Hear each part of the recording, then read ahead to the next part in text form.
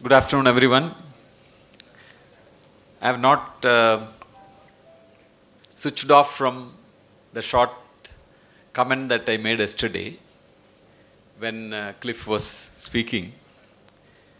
I think the teacher in me was woke up, and this small presentation is actually a continuation of the comment I made. This is not a technical talk. I request you to bear with me. Maybe you could think it's a stand-up comedy.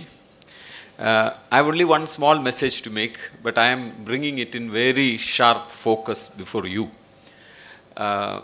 It is easy to say that a teacher will still be relevant, but I am trying to rub it down with a few slides with a very minimal text. ChatGPT can make a PowerPoint. When you finish, please tell me whether it can make this PowerPoint which I have made.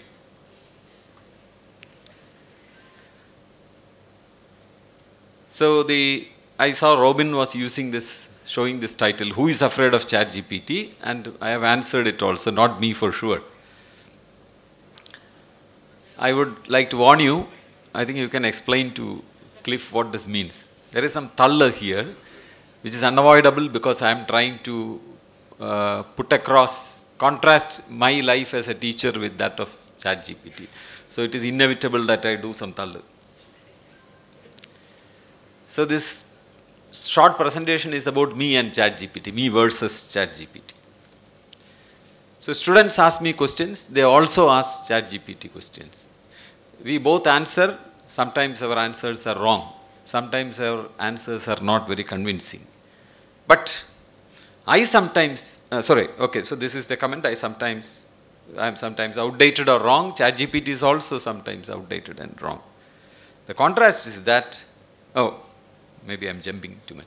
I know a bit outside my subject, but the ChatGPT knows so many things outside, if at all it has a subject. Very importantly, I would like to say, I ask questions. ChatGPT does not ask you questions, ask the students questions, except for clarifying what you meant. I don't see that you go to ChatGPT and before you ask something, the ChatGPT asks you something. That doesn't happen. I am very proud to say, as a teacher at the fag end of my teaching career, for the last 10 years, I have never ended a lecture without every single student in my class raising a question. If they don't raise, then I ask them to raise 2 or 3 questions. That is the kind of punishment that I give them. I speak good English. I think ChatGPT speaks better than me. It speaks almost like, I think many people, Dr. Arun Surendran also made the comment, speaks very much like Shashi Tharoor. I speak very good Malayalam, but ChatGPT speaks Malayalam like Shashi Tharoor, which means it is not very good. I am biased, I self-curate. ChatGPT is also biased in 2 levels. It also self-curates. If you ask it a political question, it says, I'm sorry, I won't answer. In my case also, I sometimes answer, I sometimes curate. I have also very deep biases which I do not know, which also show up. ChatGPT also has very deep biases which shows up.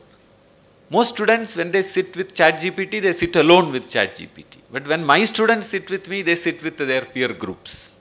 So yesterday, day before yesterday, Professor Cliff came to Kerala University, had a very live demonstration of how learning is very different when you sit in groups and when you have peers and then you talk to them. Can ChatGPT offer that? Maybe sometime in future it would, I do not know, but right now it's no match for me. I sometimes take my classes outside in nature, sit below a tree or here near a pandanus tree and have a lecture on machine learning. Can ChatGPT match that? I sometimes do live experiments to show students about demonstrate a principle to students, not necessarily with my university students. This was on a science day.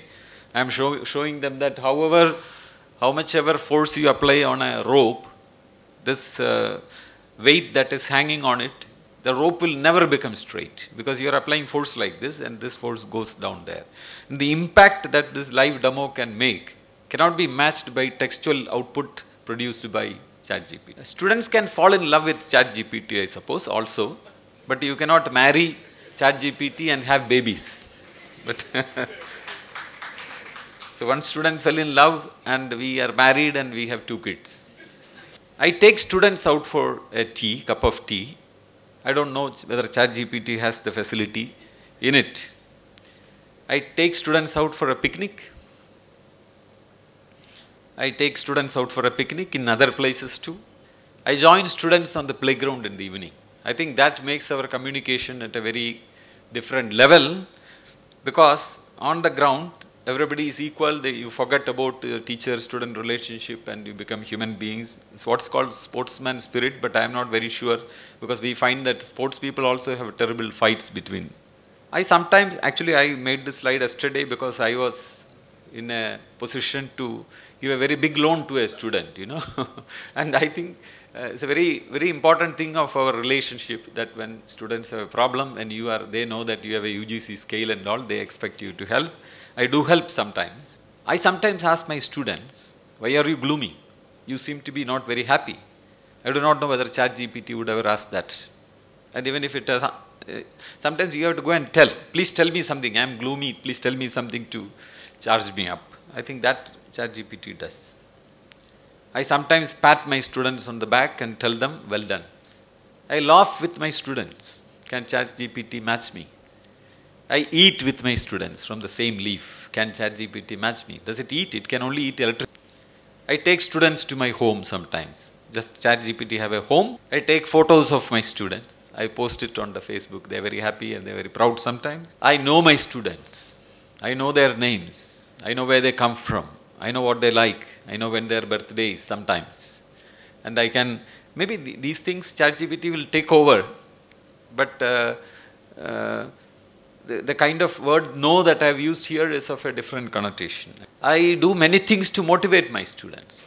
For example, I ask them to write quotes. Every student has a message. Every human being has a message to. So I ask them to write. I help them to edit. I put it as a poster in the portico and I see that they are very happy. They call their students to come, friends to come. See, my poster is in my portico. Not of Gandhi or Jesus, but mine. I also go back to the first slide where I said, students ask questions to me and ChatGPT. ChatGPT answers impressively.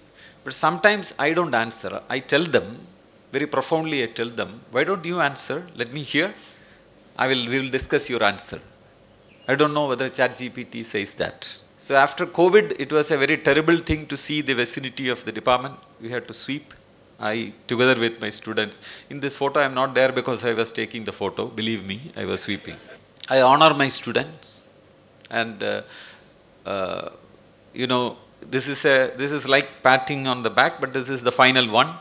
And I think saying something in a textual manner to motivate people and actions are very different. So I celebrate Christmas with my students. I sometimes digress. I don't think ChatGPT does that. You ask a question, he precisely answers. That's a good quality.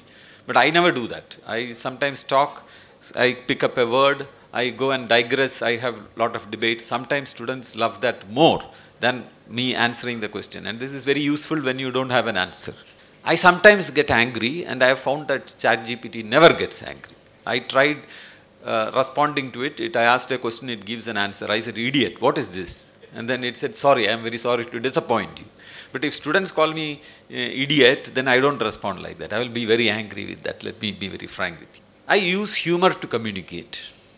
ChatGPT is capable of producing humor, but you have to ask it to produce humor. But none of my students in my class come and tell me, sir, say something humorous. You take it as something that you have to subconsciously produce, pepper your lecture with, and I do not know whether ChatGPT has that great sense. I visit my former students at their home. Sometimes I surprise them. I know their parents, I talk to their parents, I have taken lunch in their house. This is Dr. Umesh from Kannur. I help my students network. So here is Dr. K.P. Mohanan, who is student of Professor Noam Chomsky.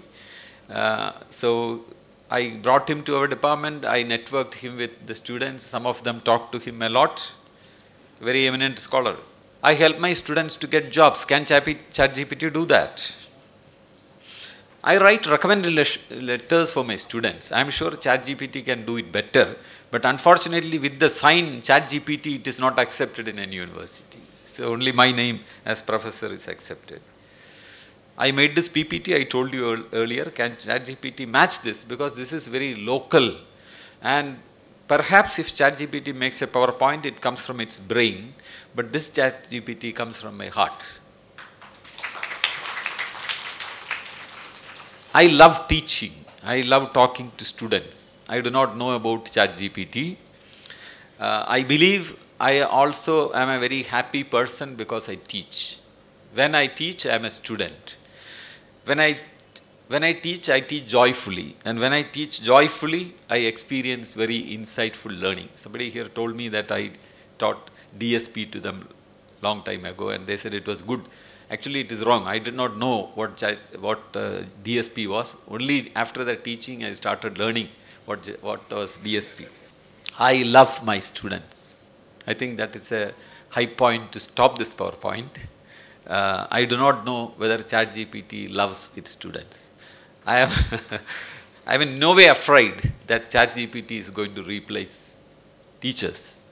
Each of you need not be afraid that it is going to replace you. We are so special beings as teachers. We are unreplaceable. We possibly will coexist with ChatGPT or generative AI. They will become a very helpful tool for us, but without us, they have no value. They have absolutely no value. So tell me who wins.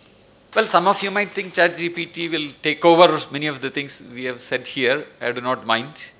I am happily retiring next year, so I don't have an issue. Thank you.